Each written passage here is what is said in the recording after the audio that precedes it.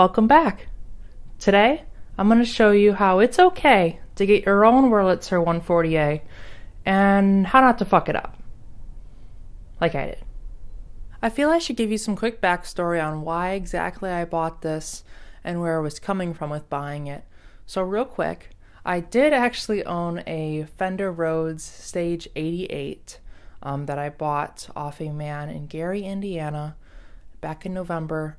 But I quickly realized that it is way too heavy for me, and it didn't really fit the room, which was my parents' living room, and it looked like a casket.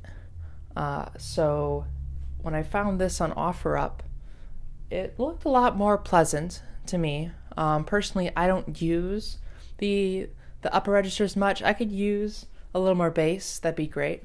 But the size and it being 100 pounds less, coming in at about 100 pounds, it was a good decision to downgrade. I moved the camera down a little bit. Hopefully that looks a little better. But I really like this. 1, because of the weight. 2, because of the size. And 3, because of the action. The Rhodes action to me is really bad. And to most people, the Mark I action is not great.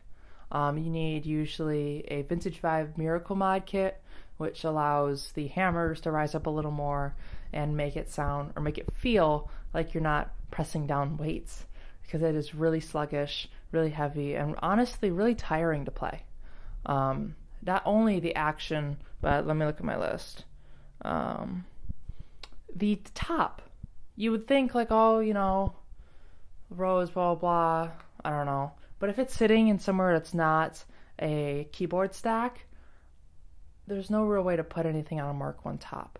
It's curved, it's plastic, it's also really hollow when you hit it. It's like, I don't know if it bends, but the 88 especially, definitely good. It's not an easy thing to find things to put on top of. And this nice flat and semi-big surface is great, and it's also metal. So if you spill something, it won't be too hard to clean it up. But it's also metal, so that kind of sucks in terms of refinishing. But other than that, that's the last reason why I downgraded from my Rhodes. I ended up selling it for, thankfully, a profit. But I did the Miracle Mod kit, I replaced the grommets, and it only cost me, I would say, I'd say 200, 300. And I sold it to fund this. Quick backstory on this specific 140A itself. I found it on OfferUp for $2,400. I was able to talk them down to $1,000 just because it was all functioning, but 3 keys weren't working. 2 keys, sorry. And cosmetically it was really rough, and it still is, as you can tell. I was able to haul it out. They had no real history on it, just that it sat in a closet, so it kind of sucked. But everything was intact. The legs, the lid, which I won't show you because it's in my room, buried, and there was just no music stand, which, whatever. Now, like you, I was a little hesitant buying the 140A just because of all the articles I've seen online and how their amps were set up with the germanium, and I didn't want to mess up any balancing or, I don't know, resistor stuff. But thankfully, the fine folk at Tropical Fish, I'll leave a link in the description, helped me out with how to recap all of those, specifically the black ones to recap, which there's about 15. And that really helped me out a lot. I did use, I just bought the capacitors online. It cost me about $20 with shipping to get all the capacitors. Like I said, there was about 15, and it took only about 30 minutes to an hour to get everything all freshened up in there, and it sounded a lot better. Before, it sounded a little muddy and really crackly, but now it sounds pretty good to me. I've never played any other Wurlitzer, so I couldn't really tell you how it compares to like a 140B, but definitely do not let that stop you, but do let the reed grommets stop you. because you've probably read, hopefully you've read, that the reed grommets need to be replaced and the screws due to a manufacturer issue. They tend to crack and will not hold pitch. And before I give you a tour of the cleaning, the reed grommets are replaceable and it is completely doable unless you mess it up like I did, so don't. But I will show you in a second once I go around and show you the stuff that I couldn't clean on this. So going around from the front, first we have our glue stain, or what I would assume to be the glue stain, since it didn't come up with the magic eraser and it's yellow and around the decal. Of course we have chipping. Remember, the outside of this is wood, anything that's darker, and then the top tan portion is the metal lid, which is insulated. So going around counterclockwise, I freshened up all the brass bolts, which kind of turned a little copper, and any other metal hinges. These back speaker bolts can get loose. Mine were loose and they were rattling, which made the speaker rattle against the housing. Make sure to tighten those. There's a nut on one side and the screw on the other. Really crank them down. Right here, someone botched, well, not botched because it works. Someone DIY'd this power cable. It's just a 2-prong. He chopped off the ground and cut off the sides since it's a little small of a slot. The fuse is a 1 amp slow blow. Mine, when I got it, had a piece of tinfoil dummied in there. So yeah, that'll show you in a little bit what their inside looked like. There is a phono in, which I think is hilarious. And there also is an option for a battery pack, though there are no photos online. And yeah, I know it's like 6 lantern batteries, I don't know. There also is a speaker out, which is pretty inferior to miking the actual speaker, to my knowledge. Here's our plate, the 140A, as you can see. They didn't care enough to actually make a separate plate. There is my serial number, and I did not redo the rubber. Coming around here, these are the cleaned up knobs. They clean up just fine. They're plastic. My light worked just fine. Same with my plug. And then I did shine up the front little copings, but I did not do the back because this sits against a wall and it takes a lot of work and I'm lazy. Here's the front lock for the lid. And the lid, again, cleans up really nice since it's plastic, just like this lid. And the nice brass also shines up really nice. Though mine did not come with locks, you can get the spring locks at Vintage Vibe for about 20 bucks.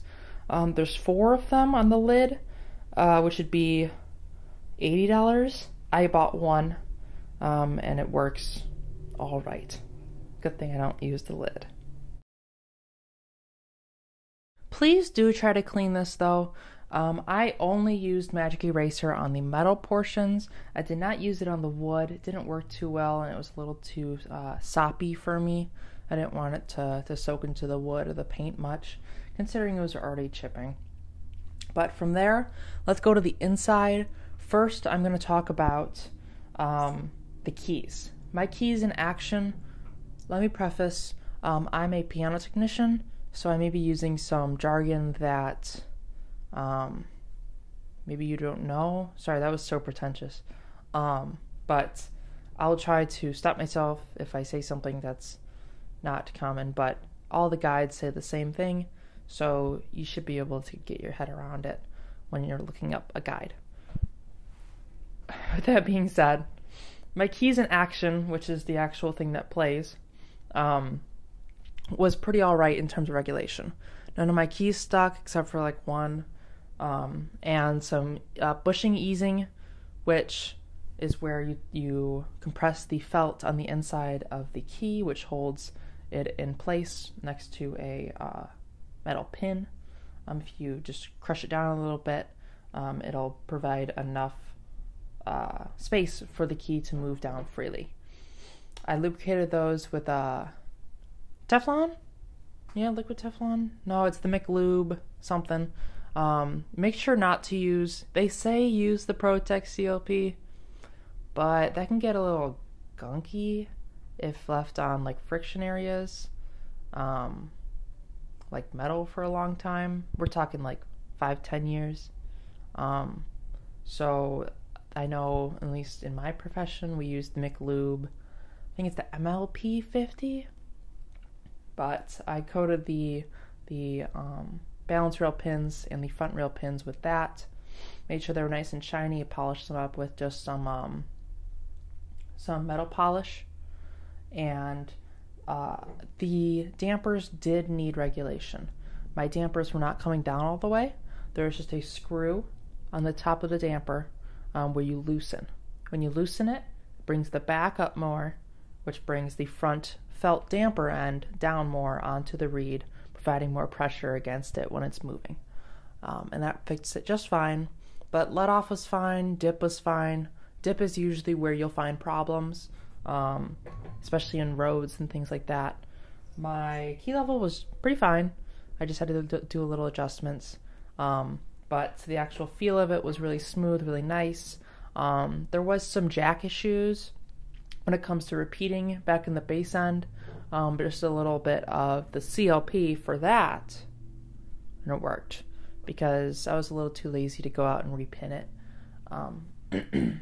I would just say get yourself a bottle of CLP, ProTech CLP lubricant, that, and the penetrant, which I will show you in a second. If you are going to take one thing from this video, take this portion. If you own a Wurlitzer 140a, you need to buy a penetrant oil. I bought the name brand Croyle. This is about 20 bucks. If you don't have it, I don't really know why. I'm glad I have it now. It's pretty much for any sort of stuck or seized screw. It penetrates the metal and gets in the grooves and hopefully loosens it up. You will need this when replacing your reed screws. You can get a kit at Tropical Fish or Vintage Vibe for about $60. Though Vintage Vibe, they doubled their reed screw price from $1 a piece to I think $150, which brought my total from $60 to like $200 or something. Maybe it was $250. But they sell them in individual screws, unlike Tropical Fish, which sell them as a kit for $60. So I would say go with Tropical Fish. But $200 is a little too much for me. What you will want to do is once you get these new screws in, you will want to spray each of the reed screws with the penetrant oil for at least once a day for a few days. Let it really soak in there before you actually start extracting the screws. Because what will happen is if you're lucky like me, one of the heads, two of the heads, or three of the heads on mine are going to snap off, leaving your thread in the reed bar. And now I am too lazy to take off this top because there's like 20 screws. But the reed bar is the thing that holds your reeds. It's that metal bar, and it's adjacent from the lighter colored pickup. The pickup is the thing that's live when the when the keyboard is on. So you'll obviously want to do this when it's off, and unplugged too. Just don't risk it, because I've gotten close. But you want to unscrew the reed screws, and most of the time the grommet washer, am I been saying grommet? The washer will usually crumble. Half of mine crumbled.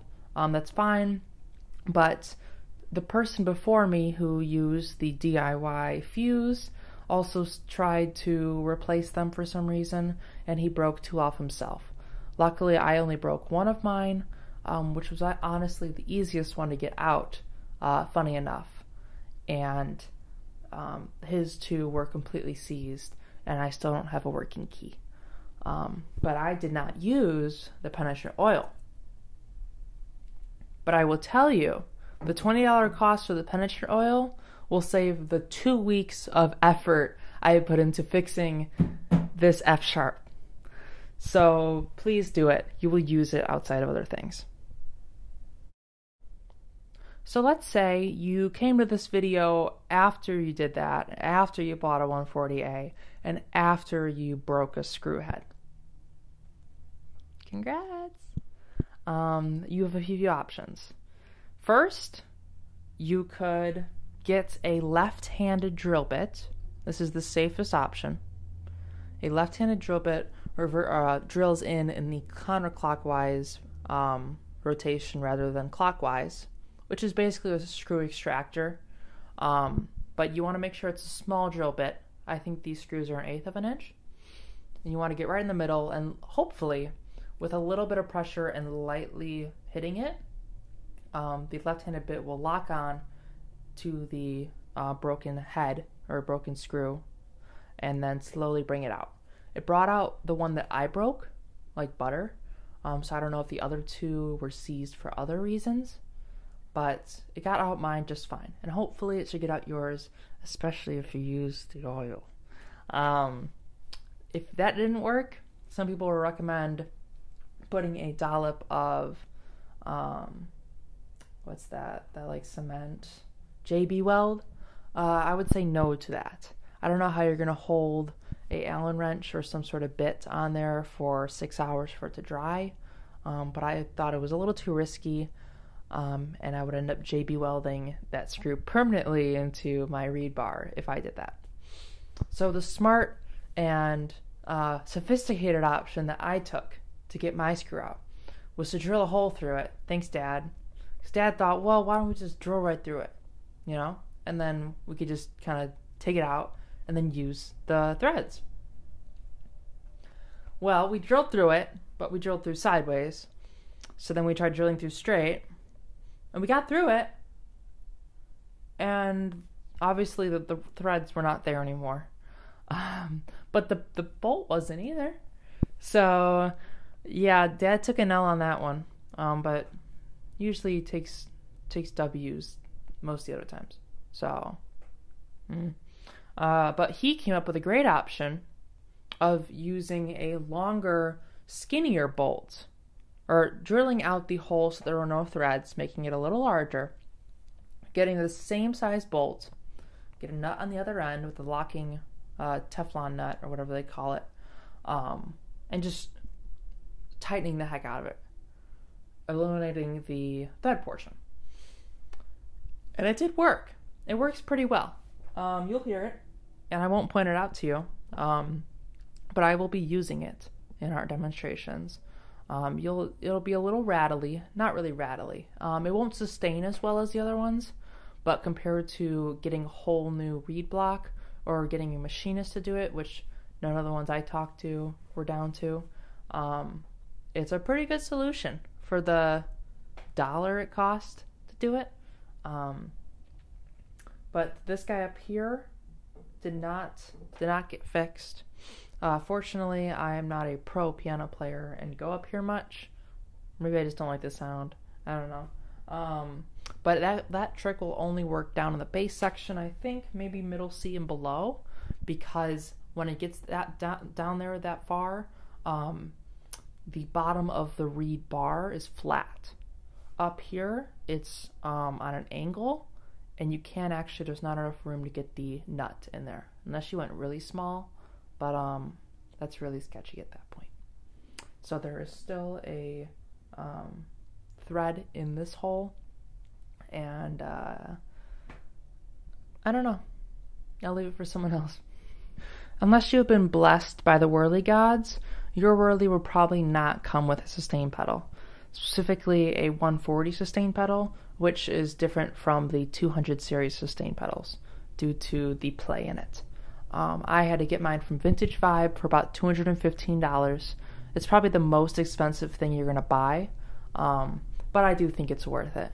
It doesn't feel too great. It's a little squeaky, but I do believe that is my portion up here, not the actual pedal. The pedal design and make is pretty much the exact same as the Wurlitzer original, though the platypus bill is a little ugly, but you know, it's original. Well, originally designed.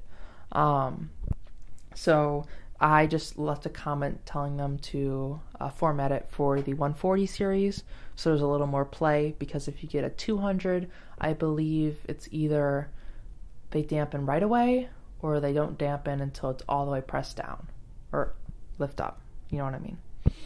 So the pedal from there, I would not recommend going on eBay. There are listings that say 140 pedal redid or whatever, with the finish, which look really nice, and they're also like $30 cheaper or $50, but they are in fact 200 model specified, but with the paint job for a 200 or the teacher version. So I almost lucked out. Thankfully, Steve saved me with that. Also, check out the Wurlitzer Facebook page or group, Wurlitzer Electric Piano Facebook group. They have so many knowledgeable people there to tell you when you're fucking up and how not to. Pro tip: you can shine the brass a little bit better by coating it in acetone first. I'm not sure if they have a protective layer over the brass little couplings, but when I did it, it made it a lot easier to shine compared to without that, since you're rubbing through that whole layer first. So now I'm going to do 2 songs featuring the Wurlitzer. One of them was originally recorded on acoustic piano, and the other one was actually in the recording made on a Wurlitzer.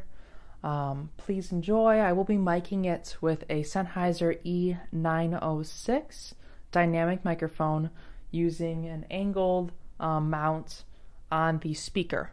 There is a headphone jack and a speaker out, but from what I have learned and what I've heard, the speaker is the best option for getting a good sound out of a Wurlitzer mine/200 version.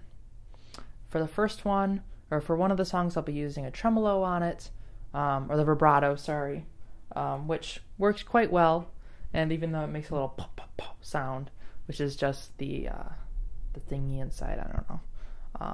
And my volume will be at the lowest it can while still picking up on the microphone, because there is a little bit of a hum. Hopefully none of the pedal noises get in there, but what can you do? So if you enjoyed, I do a lot of videos like this, keyboards, other instruments. I currently have a Vox Jaguar, the Continental little cousin, in my garage, which I'm trying to not look like shit. But it's kind of going all right. So hopefully you'll see a video on that. And if you enjoyed this, feel free to stick along for some more.